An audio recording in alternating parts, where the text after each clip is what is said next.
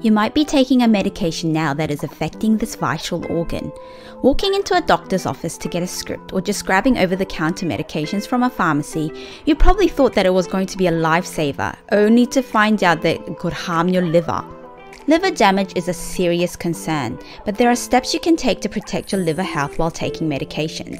So stick around as we explore common medications that could be affecting your liver and how you can safeguard your health. Drug-induced liver injury, or hepatotoxicity, is a significant cause of liver damage. Drug-induced liver injury is relatively uncommon, but medications, herbal preparations, and supplements are among the underlying factors. Sometimes this damage may be predictable or unpredictable, also termed idiosyncratic, which, unfortunately, at most times are often unpredictable. Drugs such as paracetamol can cause predictable liver damage in a short time and are usually dose-dependent.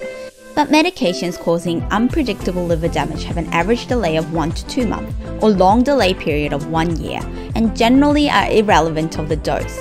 The incidence of hepatotoxicity depends on various underlying factors involving the presence of existing liver disease, genetic factors, taking concomitant hepatotoxic drugs, dosage, and duration.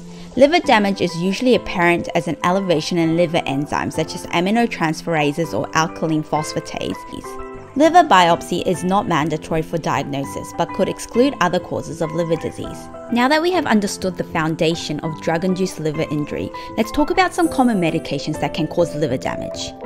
The first medication we'll talk about is paracetamol, also known as acetaminophen in the United States. This ubiquitous over-the-counter drug for pain relief is one of the biggest culprits for liver damage when used in excessive amounts or used improperly. When you take paracetamol, your body primarily metabolizes it in the liver. It is further broken down into various substances, one of which is NAPQI. Normally, the liver efficiently processes and detoxifies the substance by combining with a molecule called glutathione to neutralize its toxic effects.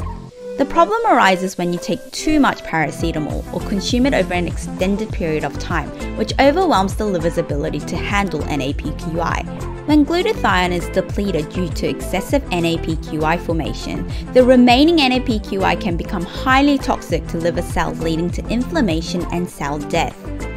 Paracetamol-induced liver damage progresses through stages, starting with liver injury and potentially life-threatening acute liver failure. So, what can you do about it? The most important thing is to stick to the recommended dosage. For adults and children over 12 years old, the dose is 1 gram every 4 to 6 hours up to a maximum of 4 grams per day. For children under 12 years old, it is based on their weight and age, so it's really important that you look at the manufacturer's instructions. If you are taking paracetamol for an extended period of time, the concern for liver damage is more relevant among people who have serious illness, alcohol use disorder, or pre-existing liver issues. It is best to avoid drinking alcohol while taking paracetamol in this case. Another important thing to consider is that a lot of over-the-counter drugs, especially cold and flu products, contain paracetamol, so it is important to check to avoid accidentally taking it from multiple sources and overdosing. If you have accidentally taken too much paracetamol, call emergency as it requires immediate attention. N-acetylcysteine is a safe and effective antidote for paracetamol overdose, but timing is crucial to protect the liver from significant toxicity. Early medical intervention can help mitigate the damage and improve the chances of recovery. The second drug on our list today is a class of medication called antifungals. Oral antifungals have been implicated in many cases of hepatotoxicity and serious liver injuries in the last few decades. A real-world study found that about 2.9% of all reported drug-induced liver injuries are associated with antifungal drugs. All antifungals are associated with hepatotoxicity. However, their toxic mechanisms are poorly understood. Some proposed mechanisms are that antifungals are primarily metabolized in the liver, and in the process they may produce toxic byproducts that cause liver damage.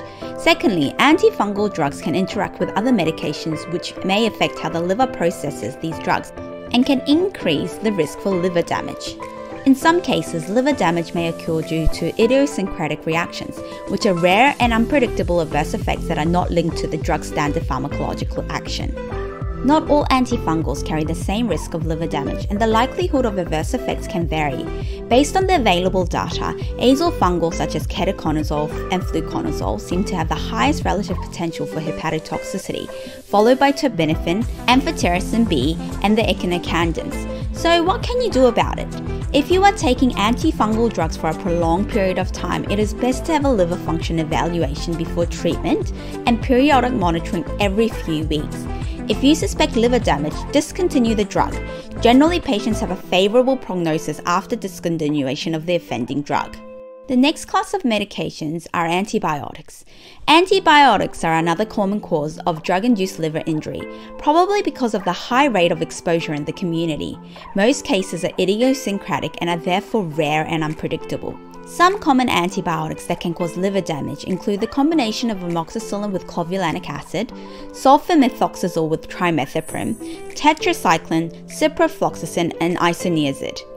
Specifically, amoxicillin with clavulanic acid has been implicated in hundreds of cases of clinically apparent acute liver injury, and this combination is currently the most common cases of drug-induced liver disease in most large case series from the United States and Europe. Although the cause of hepatotoxicity to amoxicillin and clavulanic acid is unknown, in many cases it appears to be immunoallergic in origin. Being immune-mediated, the onset of injury is typically a few days to as long as 8 weeks, averaging around 3 weeks, after initiation of therapy, and often occurs after the course of antibiotic is completed. Due to its delayed presentation, the association of liver injury with amoxicillin clavulanic acid may be missed. So if you experience fatigue, low-grade fever, nausea, abdominal pain followed by a rash and jaundice, even after finishing the course of antibiotics, talk to your healthcare provider straight away. The next medication we'll talk about is allopurinol. Allopurinol is a widely used medication for the prevention of gout by lowering serum and tissue uric acid levels. Allopurinol has been linked to a very distinctive form of acute liver injury that is accompanied by prominent immunoallergic side effects such as fever, rash, eosinophilia, thrombocytopenia, arthralgias, and facial edema. Being immune-mediated, the typical latency to onset is 2 to 8 weeks. In some cases, fever and rash arise 1 to 2 weeks before evidence of liver injury and rises in serum liver enzymes. While most cases of acute liver injury attributed to allopurinol are self-limited and start to resolve within 7 to 10 days of stopping the medication, other cases are longer-lasting, severe, and even fatal. So if you develop fever or rash within the first few weeks of starting allopurinol, talk to your healthcare provider straight away. The last drug on our list today is Atorvastatin. Atorvastatin is a cholesterol-lowering drug that belongs to a class of medication called statins, which are among the most frequently prescribed drugs in the world, with more than 50 million prescriptions filled yearly in just America alone. Clinical trials have shown that atorvastatin is associated with mild, asymptomatic, and usually transient increase in serum aminotransferase in about 1 to 3% of patients, but levels above 3 times the upper limit is less than 1%. The elevations appear to be more common with higher doses of atorvastatin, being 2.3% with people taking 80 milligrams daily. Clinically important drug-induced liver injury due to atorvastatin is very rare, occurring in about 1 to 3,000 to 1 to 5,000 treated patients. Also, the clinical presentation of liver injury can vary greatly from simple cholestatic jaundice to mixed to hepatocellular injury, which has poor prognosis. The latency to onset of injury is also highly variable, ranging from 1 month to several years. However, most cases arise within 6 months of starting atorvastatin or several months after increasing the dose. The cause of liver injury due to atorvastatin is unknown. One explanation for the mild self-limited ALT elevation could be due to a toxic intermediate of drug metabolism by the liver. So when starting atorvastatin, it is recommended to screen for liver test abnormalities in the beginning of treatment and repeat tests as clinically needed. Mild elevation of ALT is generally self-limited and does not require dose modification. However, if ALT levels rises above 10-fold normal or persistent being above 5-fold elevated or associated with symptoms of liver injury, discontinuation of atorvastatin is recommended. So that's it for today. Thank you for joining me today to learn about the important topic of drugs that can potentially harm your liver. Your liver is a vital organ, and being aware of the medications you're taking is key to safeguarding your health. Remember, it's not about living in fear, but about informed choices. Always consult with your healthcare provider, follow prescribed dosages, and let them know about any existing liver conditions or other medications you're taking. If you found this video helpful, don't forget to give it a thumbs up and share it with friends and family. Together we can raise awareness about the importance of liver health.